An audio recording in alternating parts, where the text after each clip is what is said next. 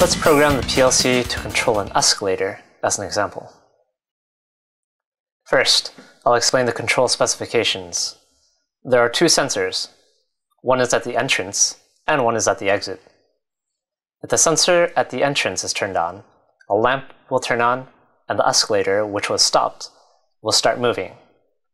If the sensor at the exit is turned on, the lamp will turn off, and the escalator will stop. So on the input side, we have X1, which is the entrance sensor, X3, which is the exit sensor. On the output side, we have Y0, which is the lamp, Y3, which is a motor that drives the escalator.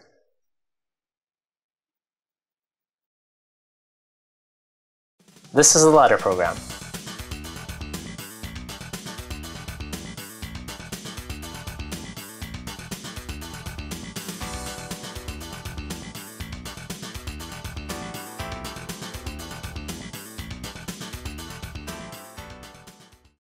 It's a latch circuit again.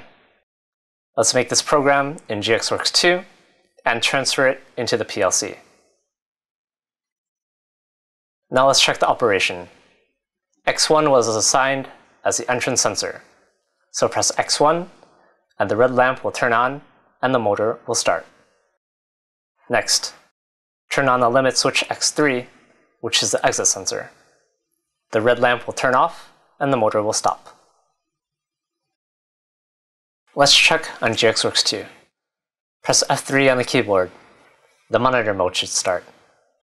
Press X1 and the outputs should turn on.